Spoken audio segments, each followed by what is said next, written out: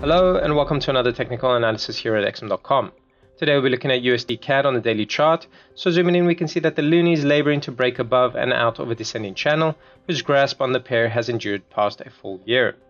The commanding simple moving averages are still shaping a predominantly bearish picture, making even more challenging the task for buyers to gain a clear upper hand.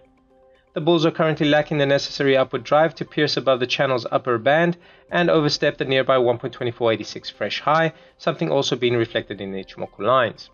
As things stand, the short-term oscillators are conveying conflicting signals in directional momentum. At this point, buyers need to gather significant positive forces to pilot past the immediate ceiling of the channel and the neighboring high of 1.2486 for upside momentum to gain some pace. Successfully doing so could propel the pair to challenge the resistance barrier at 1.2653, where the 200-day SMA also presently resides. Defeating the 200-day SMA could fuel buyers with confidence to navigate towards the 1.2880 to 1.2955 resistance section. If the channel remains victorious in dismissing advances, an early support zone could develop from the 100-day SMA at 1.2373 until the blue Kijun-sen line at 1.2243.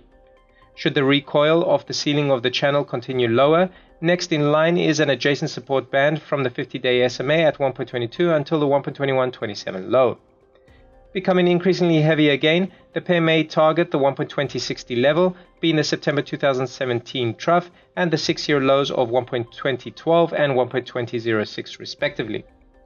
Summarizing, USDCAD's bullish efforts could find aid from the cluster of support obstacles beneath, and especially if the greenback receives a booster jab from stronger NFP payrolls report later in the day. Yet, should the data disappoint and bearish pressures endure, the descending channel could soon regain its dominance over the pair. That's it from me. Have a great trading day.